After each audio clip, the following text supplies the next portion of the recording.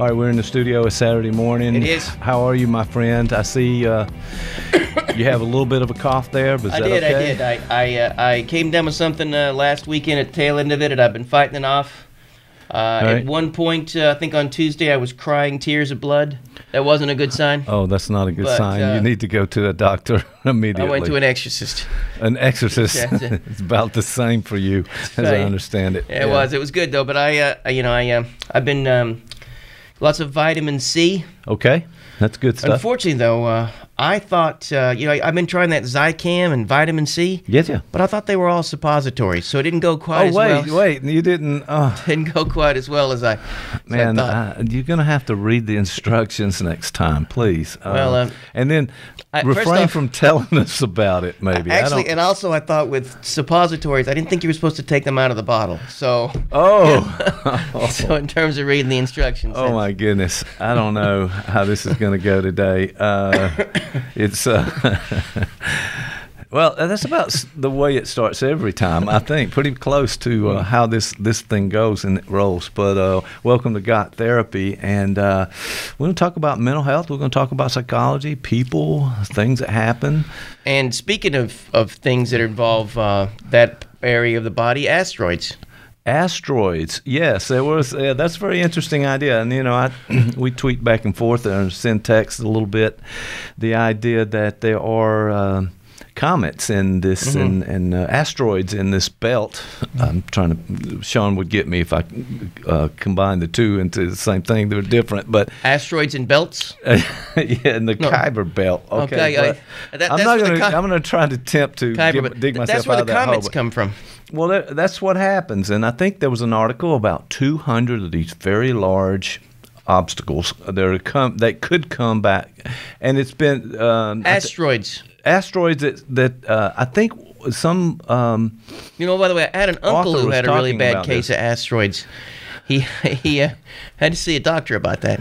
You see, I'm just trying to collect my thoughts and get this get this sentence out. But now, I'm struggling with it occasionally. But the idea is that, some 2,700 years ago, there's some scientific evidence that say that the Earth was bombarded by these asteroids, and it caused a lot of problems around our world.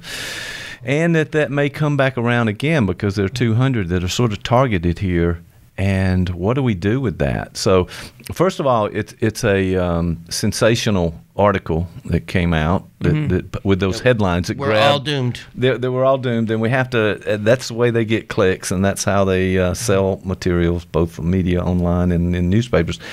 And it's one of those kind of a shocking things. It's supposed to shock a little bit and get you to read further and buy the newspaper, buy the ads from the media and that kind of thing. So I don't know what you think about that. For me, it's like, okay, I think I've heard this before, but there's a little grain of it that says, hey, what if this is real?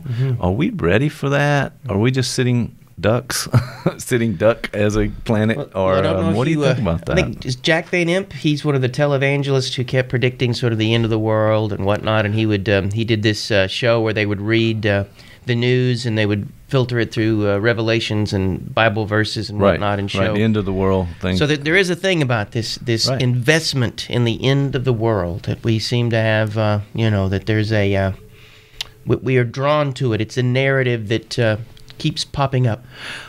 Yes, it is something about. Speaking of, so you can hear that warning siren.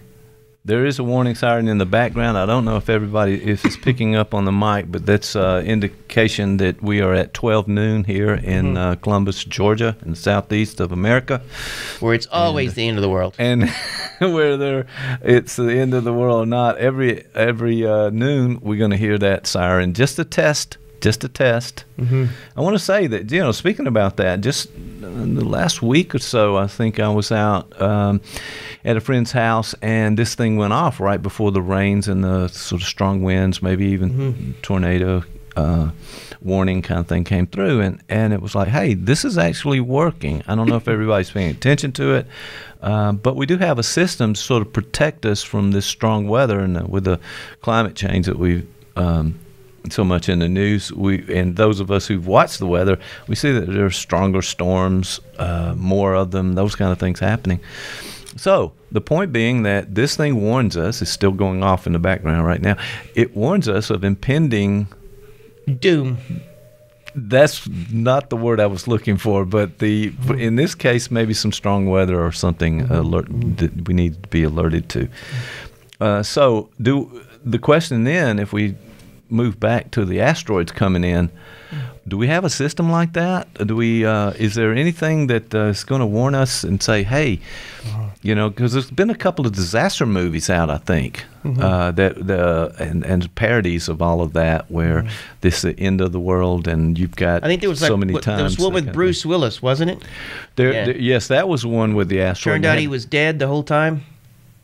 I don't know. Oh, that's sorry. That's no. That took me off guard, but as usual. But I think what that movie was about was they had put together a plan real quick and launch a spaceship up with these cowboys who went and destroyed the asteroid or moved it out of the path. So, but I don't think the warning system here in town about thunderstorms and tornadoes not the same as asteroids coming toward Earth. 200 on the list. So I'm not sure we're ready. Are we ready? Is anybody doing anything? Somebody needs to research this. Well, as you know, when you sent that to me, my first thought was, as always, what would Freud say? Really, it's right. I know. I got to go with this. It's a habit. So that's why I was saying this notion of investment, and that we may want to think about this in terms of how doomsday scenarios and doomsday narratives, they have a place in our libidinal economy. There is something that we like to, that they are. We consume dystopian future novels. That there is a long history of the Earth being destroyed. There's even a TV show, I think, that you could. I think it's still going on, or maybe it's being rebooted. Where what would the world look like if man were gone?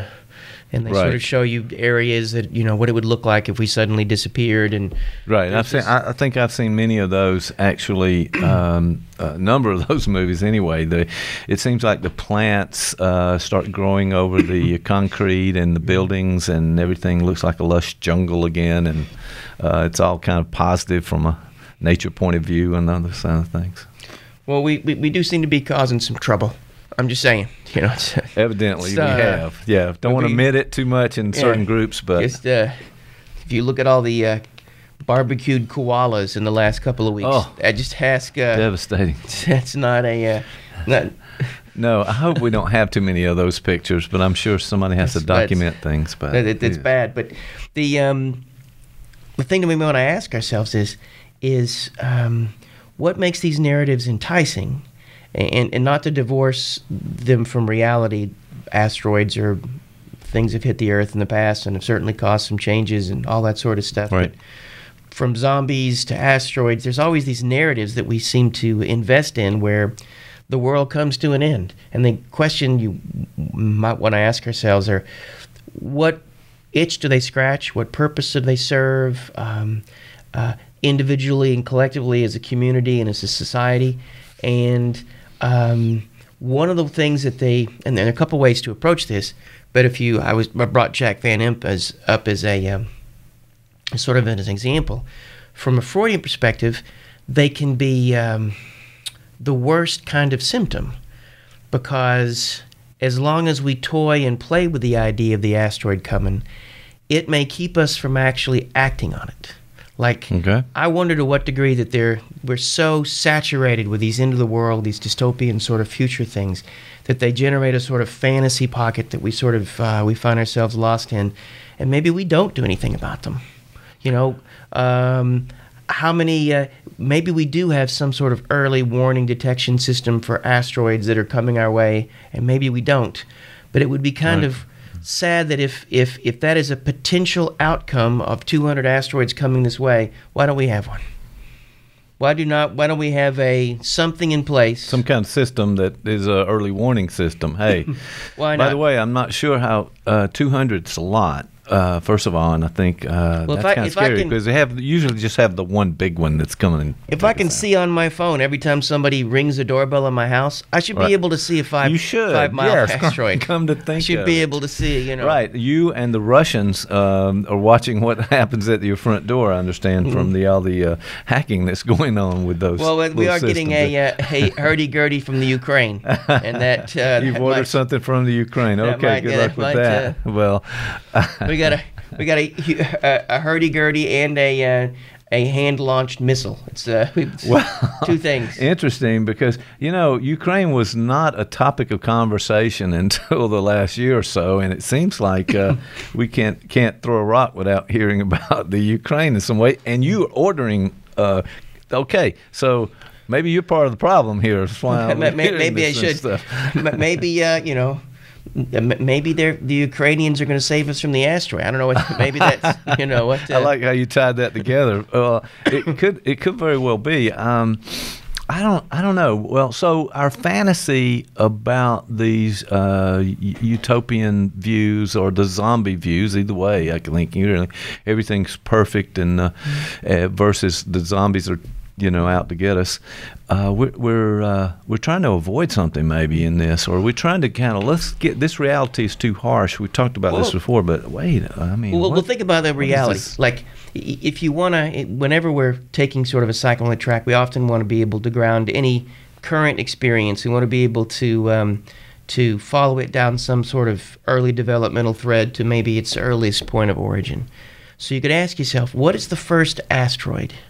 What is the first doomsday scenario that we're often faced with? And if you were, again, channeling Freud, there is something about the move from the ease and the rhythm of the womb into the world that suddenly confronts us with a number of asteroids. And one of the things that Donald Winnicott talks about this, he was a pediatrician and psychoanalyst, and one of the first potential asteroids was something like hunger, which is probably something we didn't feel in the womb because of, we had an umbilical cord that sort of answered these nourishment needs. Through the mother. So Winnicott, he reasoned that the very first catastrophe we had to deal with was hunger. And it's a catastrophe that came from the inside. Mm-hmm. And so from that moment on, we have had to work through regulation from someone else initially to be able to do something with the feelings and the catastrophes that we're faced with. And the infant is faced with a series of catastrophes, having to deal with hunger, gravity, all these sorts of things, sights, sounds, smells. You can think that there's the potential for more than 200 asteroids to befall all of us at the moment of birth. And so we come up with, we are assisted in the solutions we come up with. We're often helpless to the solutions we're given by caregivers earlier in that point in our life. Thank goodness. And then we're often sort of, depending on the quality of that care, we may be cursed with the solutions that we're given. Okay.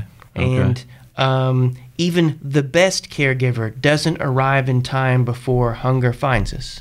Right. So to a degree, we've all been threatened, maybe even assailed by some sort of asteroid, a metaphorical asteroid of sorts. And so a Freudian take on this is that in some ways, every time we dance with dystopian things, art, literature that moves in that direction, or even news, it's a way of engaging once again in the very thing that we were experienced early on, and that there is something in that dance that is allows us to have some mastery over it. Okay. And that's also what can make it dangerous to have these sort of not only is it the boy who cried wolf, but in some respects it may be enough for us, many of us, simply to be scared by these headlines that we don't do anything else with them, if that makes any sense. There's a way we don't do anything with them. And because we're simply using them as a way to sort of to re-experience and remaster something that's already happened as opposed to something that's potentially in the future.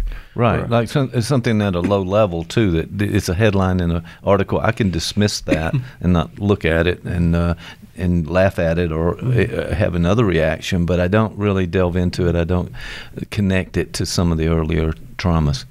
So it seems to me like, and this is the theme with the Freudian ideas that you've talked about so many times, but the idea is there's something in the past that the everyday experience we have now at whatever developmental stage we're at that connects to this early past, and it's a trauma and those kind of things. So there are always elements of our history that rise up to meet the present.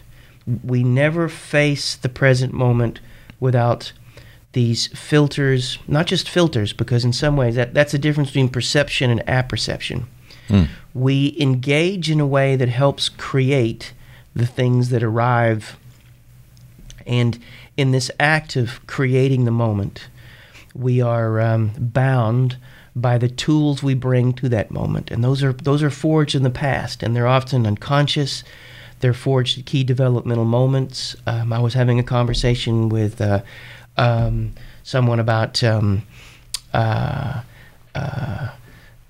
just sexuality in general, and you can think of it, that is, Freud would have that begin at the very beginning, but it's certainly something that begins to arrive when people begin to hit adolescence, and you could, at every developmental period, there's a different asteroid of sorts.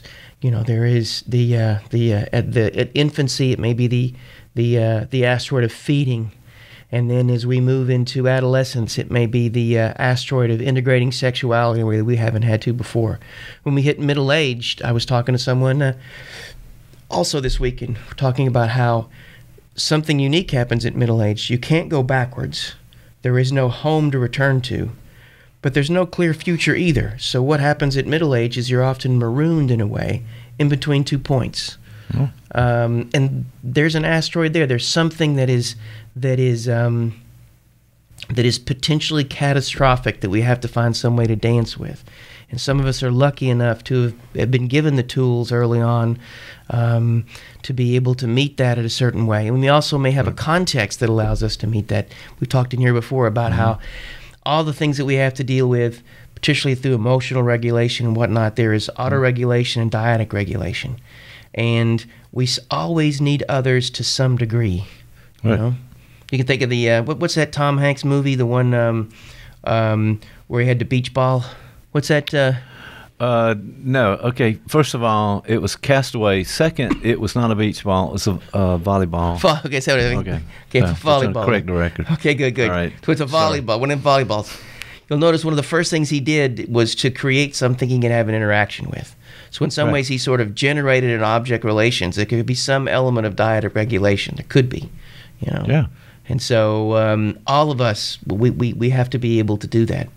And I don't think we always associate it with something earlier in our life. I mean, obviously the Freudian theory and all those associated have this idea that you can trace it back to something there and connect it with what you said earlier, what's happening in the now, connecting with that.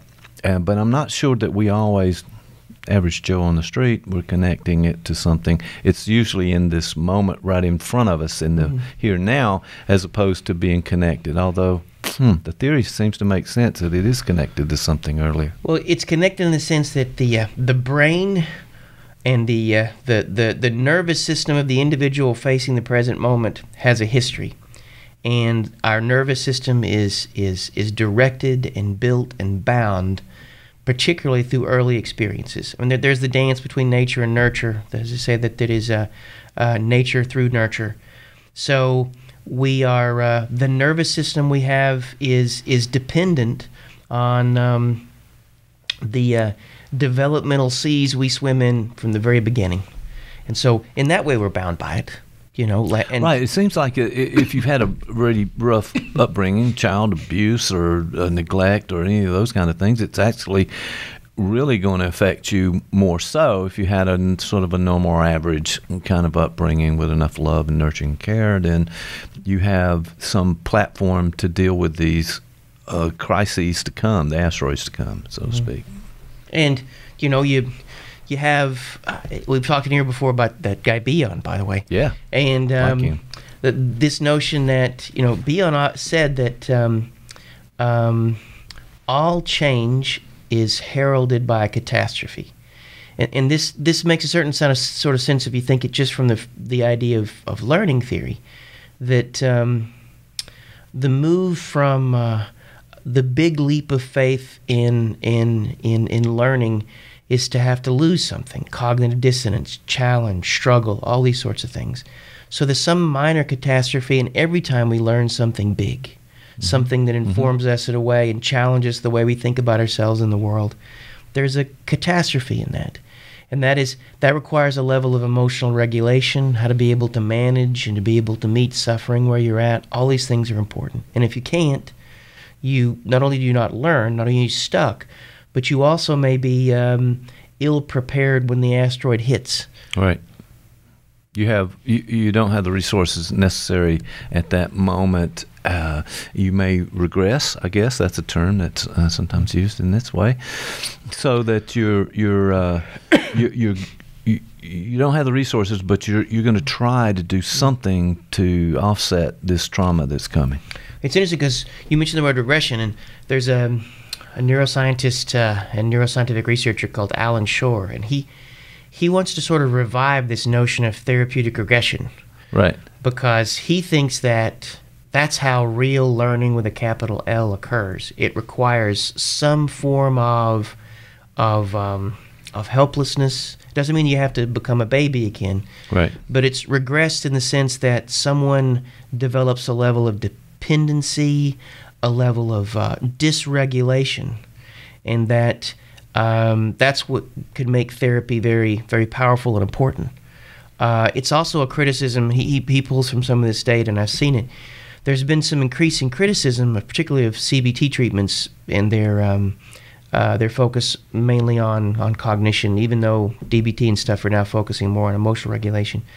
But they're often very short-term type treatments, and the symptom recidivism and the resurgence of symptoms, all that sort of stuff after 6 months of treatment are pretty bad. There's right. Okay. Whereas longer term treatments, particularly in this case it would be psychoanalytic ones, where there is a guided and contained, there is a generation of some level of dependency, and that this allows for the sort of changes that can be internalized, and that nervous system that's going to face the present is now changed and altered as a result of that in a way that briefer treatments may not allow it to happen. Right. And Shore sort of credits this notion of creating a space where regression is possible. Regression is possible. It becomes almost a part of how to get better or work through the issue that you have. Well, it's kind of interesting that we categorize some of these things. I mean, I think with and we talked about this on other shows, but there's just a flood of information and media and everything. Information is coming at us so much, and our brain is not quite ready for some of the technology and things that are happening. But the notion that we have to sort of categorize the traumas. Though 200 asteroids coming at Earth, I haven't heard much else besides this particular article, so I can dismiss that. Or maybe I'm the person that hits and they say, wow, here's the end of the world again. This time I believe it. So I don't know. How people have to sort of almost like a choice of how you respond. I don't know if that's a choice or not. What do you think? Well, I don't. The initial affective response is not a choice. Right. There is a feeling that arrives. The choice may occur, and there's a real. Even this notion of free will becomes really problematic when you begin to think about it in terms of what actually happens when we appear to choose and then initiate action or behavior. There's a lot more complicated things going on in there, and so I suspect that to individuals who already have a propensity for anxiety, this article may make them more anxious. It may already fuel an obsessive ruminative element of them that they are already dwelling on the end of things. In this way, I just had a thought of one of our other episodes about confirmation bias, that if you're anxious, you hear something that makes you more anxious, you tend to spend more time and believe it, and those kind of things. So that could very well trigger some of that you already had in motion in some ways. Yeah, and next thing you know, you got you're buying half a ton of peanut butter and storing it in your basement. Right. Yeah. You're building the shelter, but I think if the big asteroids are coming, the shelter may not help. I don't know, but something to think about. Yeah, all you I buy say in bulk is what you're saying. I got enough peanut butter to last me for a couple hundred years. Just saying. And I got a peanut allergy, so it's really going to be. Well, that complicates it even more. Really, Not sure why you're making that purchase, but well, you got to work through that allergy so you can actually use that peanut butter. Yeah, I had a friend tell me the only way I was ever going to get swole is due to allergies. So swole. Swole, that's okay, yeah. I'm swole, sorry. I was thinking that was a. It's not a somewhere between woke and swole, maybe. I don't know. It's not a slow woke. And in fact, I didn't say it a minute ago, but I when you mentioned how our childhood affects us, you don't know if you realize this, but I was raised by a cat, and to this day, I'm only attracted to women who have 8 breasts. Oh, that was a bit of information that we really didn't need to hear about, but there's something wrong. But I'm not sure being raised by the cat was what the problem was. Well, I don't know. There's this, like I said, there's just so much information out there, and we have this childhood that sort of led us to the personality that we are now in some ways, as we talked about, and then we have to deal with these constant threats to ourselves and to other things in a context that we're not really sure how to respond, at least in a emotional way, because maybe we don't have the ability to control that so much, but. I don't know. The issue of these news headlines and what's going on, it's almost a numbing kind of a response. Well, you're the one that sent me this thing. So, what did it do to you? You saw this thing. What did you suddenly did you go buy the peanut butter in bulk? What did you do? All right, here's what I do typically. I don't know, but I want to say there's a pattern here or not. But so I'm scrolling through the Twitter, which I've subscribed to a certain group of folks that send information out. Some funny and humorous, others are more newsy and hopefully helpful and educational. So the first response is, okay, look at this sensational headline. They're trying to sell papers or website advertisements or something.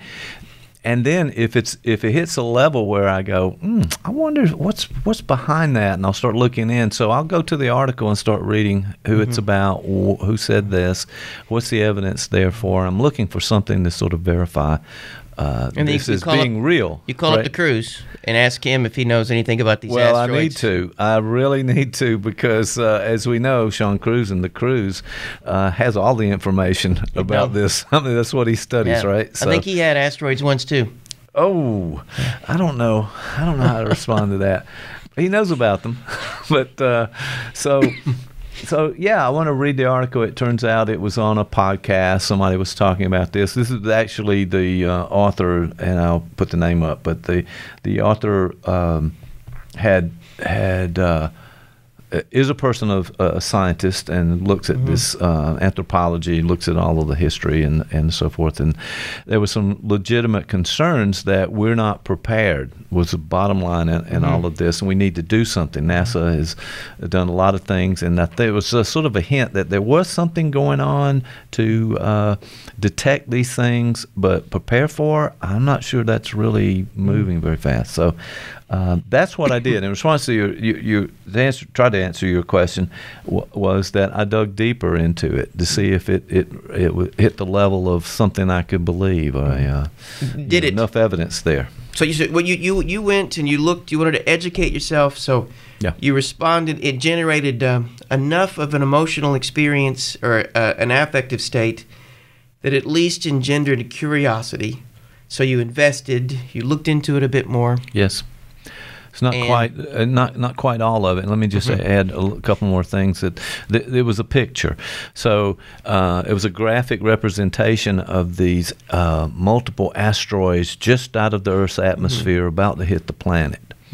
That was the first thing. So it's a visual that I responded to at the very beginning before I read the headline. So I had to put that in there because I think that's another sensory piece that there was a visual. There was a drawing of an asteroid about to decimate the planet. Exactly. Yeah. That started the whole thing. So it started with a visual, and that often happens with me. I'm kind of, oh, there's something, and what is that about? Let me read the headlines and go on. If I want to be honest, that's how it actually happens. So there's a visual generated some experience. You were able to turn that experience into curiosity. You were able to explore it. And then at the end of this, you concluded what? I concluded it might be a topic for us to talk about in that what's others' reaction to this? Is it like mine? Do people, like you said earlier, they just they had this anxiety already. It just adds to it. It feeds in there, and they go bonkers and start doomsday prepping of some sort, like peanut butter. Peanut butter, right? And giant cans of peanut butter. Or what? I mean, should it be just dismissed by because it's another sensational headline and it doesn't have anything to support it? Well, and then in a way, so it sounds like for you that the jury may be out. That you will continue to, if more information shows up, then you might go out and buy the peanut butter, or. Or be more concerned to a certain extent and find out what, all right, the United States, great country, got a lot of material wealth. Have we done anything about this? Got a lot of peanut butter. We make peanut butter here, and not far from here, by the way.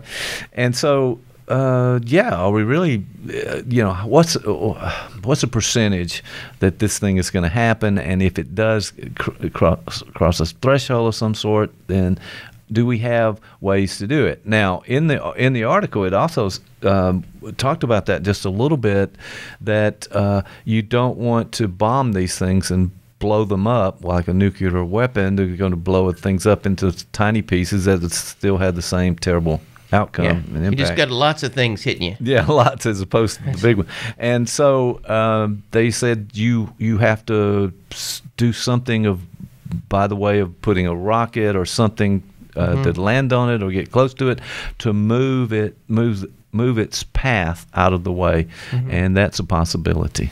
But on this one, you have to do it 200 times. So I'm still not sure, but at least it gave you that information to sort of move it out of the way. You just wanted to, Yeah, all these things are in some sort of orbit as the solar system is, in the way I think Sean talked about. Accretion, I believe it was, or something, the forming of planets and the solar system, that this is something that sort of spins and circles and comes together, that perhaps we can look at the path of these 200 comets or asteroids and be able to do something with all of that. I'm not sure. I'm not, like I said, the evidence gives us a little information. I'm not convinced at this point. But notice how that, your narrative took you to this place where you're still sort of actively seeking information to determine what you may need to do with this. Yeah. But you can see how, in some ways, you were prepared to be able to do that. Other individuals, maybe because of their earlier developmental asteroids, the catastrophe that they've had to face, they may come up with a different solution. Some of them may be frozen by this. They may disavow it. They may simply, we see that, I think, with a lot of, when you mention climate change and whatnot, there's sort of a individual and societal attempt at disavowal. We just ignore it, right? That's one. There's the possibility of overreaction when you mention the idea of trying to blow up the asteroids and make it worse. There are lots of ways we could make this worse. Right? Yeah. It could. And then there's the flight of terror. And I was sort of joking about the peanut butter, but that's also a way, in some ways, not to deal with this in the way that we possibly could. Because if it turned out that there was an asteroid coming our way that we had no control over, and there's a good chance it was going to wipe out most of the planet, then we would need to know that and be able to act accordingly. Right. What can we say? What could we do? We would need to be able to have the experience, become aware of it, and then do something with it, which in some ways is those are the 3 stages of any sort of emotional regulation, right? Right. Yeah, that makes sense. We have to do something with it. Mm-hmm. And if we don't do something with it, it figuratively and literally does something to us. And whether it is the asteroids, what are the 200 heading our way, or the asteroid of Monday, or any sort of emotional event you're currently, the conflict you continually have with a spouse or a significant other, each of those, there's the potential for a narrative that can move you in the place of doing something with it, or one that could move you in one of those other places. And there's the model of, of fight, flight, or freeze. There is the disavowal, the being paralyzed. There is the running away, active avoidance, and then there's the overreaction, right? Mm-hmm. And so we got to find, to be able to navigate those three points, we have to get to a place that you're describing, where we will use this to gather more information, right? To do. Yeah, it does make sense, and it seems like sometimes we're overwhelmed by the emotion, and we just stay in that state of agitation and anxiety or fear, mm-hmm. which is a big part of this kind of headline. The fear, what are you going to do? And then it leads you to go back, and we'll full circle a little bit back to some of those movies and some of those things that we've in the books and writing and movies and media that it's going to be a terrible outcome, and we're going to see how these things are working out. It fits in with conspiracy theories as well, but then there's reasonable, rational. How should we deal with this information that we have, and what can we do? What are the possibilities? And let's choose a path and see if that helps us out. But there's all these people who just have really a lot of trouble with that emotional regulation. Mm-hmm. The systemic window, as we talked about so many times. And sometimes they get to be president. Okay, there you go. Knew we couldn't go far, but hey, that's all right. Things are going to happen. We're in the countdown year now for elections and that kind of thing. So maybe we'll see. We may have a few more asteroids heading our way there. I don't know. Lots of asteroids. Seems to be the most engaged, talked about topic too. Asteroids or the current election, or the election cycle? Well, the way you combined both of those together, I was thinking, the impending doom or something happening here. So it's. I don't think it's impending. I think it's pended. It's what is it? Yeah. What's the opposite? I don't know. It's already happened. It's there. It's there for us. It's been pending. Yeah. So I don't know. We just have to deal with the. I mean, this was an example of probably a million of these kinds of things from the media and the headlines trying to grab your attention. They're trying to shock you. Mm-hmm. They're trying to, frighten you. Fear seems to be a big seller in so many ways. And if you're talking about politics, that's certainly a part of what's happened there. But fear sells. Mm-hmm. Well, there's several things to think about that. You mentioned that the notion of the euthymic window. There are a way in which we look for things that'll get us just at the top part of that euthymic window. Horror movies, news stories that are gloom and doom. There's a way in we get you a certain level of pleasure that we actively seek out those sorts of things, because in a way they balance us. We want to pull ourselves up into the places of fear, a little like a roller coaster ride. Yeah. And so we're often looking for things that will generate those sorts of experiences for us. And that's kind of what I was meaning earlier, that there's a way we can be trapped by that sometimes this constant flow of horrible things actually drives us to inaction, because it simply fulfills the purpose of maintaining some sort of balance. It doesn't trigger action. It's just we keep looking at these things, and we keep, and you also mentioned this notion that, that it plays a part in politics. And oftentimes that, a political opponent will attempt to make the other opponent look more dangerous than the other. Right. And there's some indication that under fear, for instance, I think this was it Drew Weston who did this study, or maybe he just mentioned it, but that we will lean more conservative when we're afraid. And there's something about these broad political categories that correlate with neurological states and categories of emotional regulation. Mm-hmm. When we move into places where we're more afraid, we're going to want order. We're going to want structure. We're going to want certainty. We're going to and that pulls for more conservative ideology. Mm-hmm. If liberal ideology is much more marked by an openness to experience and things like that, those diminish when we're afraid. So you'll often see, and I think there's some research on this, particularly when it comes to Republican candidates who tend to be on the right. They tend to lean more toward, they're going to take your guns, they're going to kick in your door, people are going to come over the border and attack your cat. There are all these sorts of things that you get, and they are a surefire way to either motivate a certain base, right, but it also may pull other people in the direction you want them to, because when they're afraid, they move in that direction. Right. And it's a collective in a way, right? I mean, you move that group in there, almost sounds like we have the same ideas in this group. Sounds a little socialist to me. So that gets some people afraid. Of everything there. that gets some people afraid. Well, when you think about it, this notion of individuality, particularly if you look at it a more conservative way of thinking about individuality, if there's this notion of the individual versus the collective, and somehow on the left it's much more collective, and on the right it's much more. But there is a tribalism that drives conservative politics, mm-hmm, that is in some ways anti-individual. Yeah, I think that was very, very. Yeah, it's not. You are free to choose to be a straight Christian who likes chicken. And guns. And guns. Whereas, and if you don't choose those things, you are outside the tribe, and that you are you could be potentially suspicious.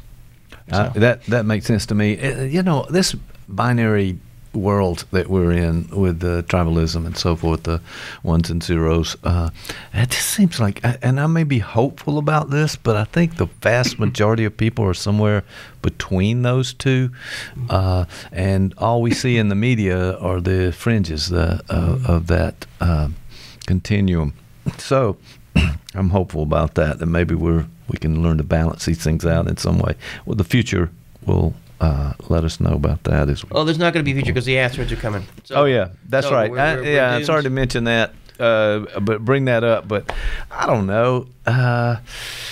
We've worked through a lot of things, but I don't think we have control over what happens in the solar system and the universe and some planet. Maybe DeCruz does. Maybe Sean does. If we ask this guy, he may have some answers. Yeah, he does, as a matter of fact, in that. So, I'll defer to his expertise in all of this. But so we have to respond to this. But that's just one headline out of, as I said before, a million. And there are probably worse headlines. Oh, absolutely. Right. This one was, kind of benign in a way, that it just happened to pop up, and there was a nice picture, and I'll pull the graphic up here. But all right, it gets you thinking about it, and also it's a diversion from the day-to-day grind of all the other things that are driving you crazy, maybe. That euthymic window, you will seek out a certain level of stimuli because a level of excitation allows you to return to that placid normal. And you're right, there is a grind in that. We want to be scared, we want to be sad.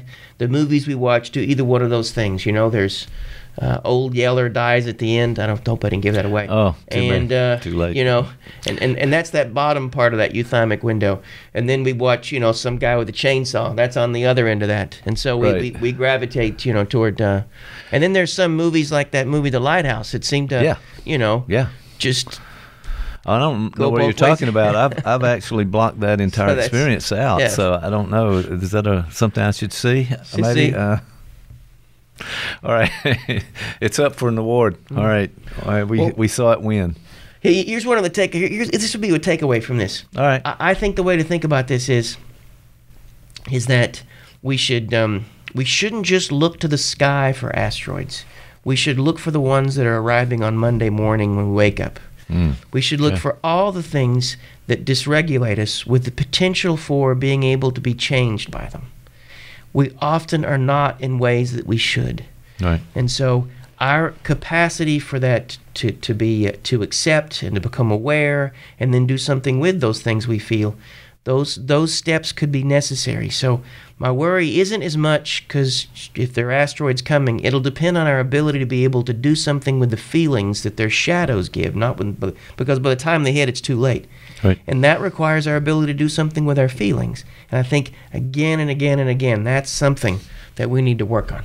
I'm with you on that. I don't think we spend enough time processing and really the self-reflection and, weighing things as opposed to just taking an opinion and being in the group maybe, and it feels good to be in the group and everybody seems to think alike.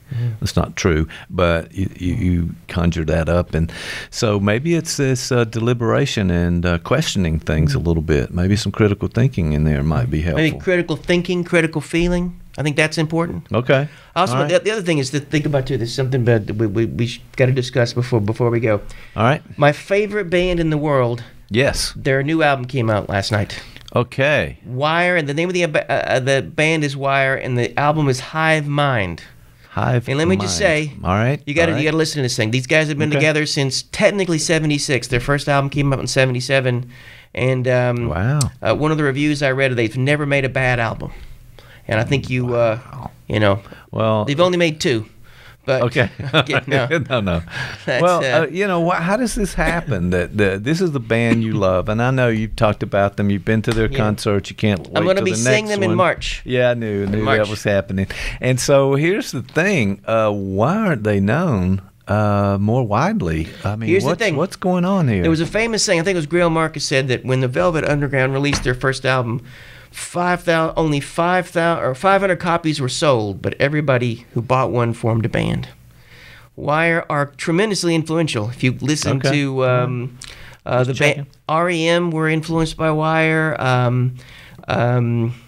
Lots of new wave bands. David Bowie took some Wireisms with him.